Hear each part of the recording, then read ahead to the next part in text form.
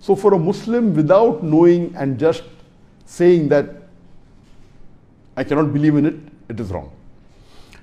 What we have to do, you have to ask the person who knows. And irrespective whether the science has agreed with or not, what we have to do, if someone quotes a hadith, you have to first ask, is the hadith authentic? And if the hadith is authentic and sahih, as a Muslim, we believe in it. Amanna saddaqna. If it's the verse of the Quran, we check it, it's part of the Quran, we believe in it. If it's a hadith, we verify whether it's authentic hadith, whether it's a sahih hadith, and we believe in it. Then later on, we can do research whether science has agreed with it or not. But science is not the criteria to identify whether we have to believe in the hadith or not. To identify the hadith has to be believed or not, we have to check its authenticity, and that was discussed by me a few sessions earlier. How do we check the authenticity of hadith?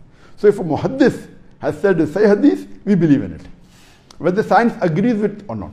But alhamdulillah, there is not a single verse in the Quran which has gone against any scientific fact. It may go against scientific hypothesis, but not a single verse of the Quran has gone against any established scientific fact, alhamdulillah. And I've given a talk on Quran and modern science which deals with it in great detail.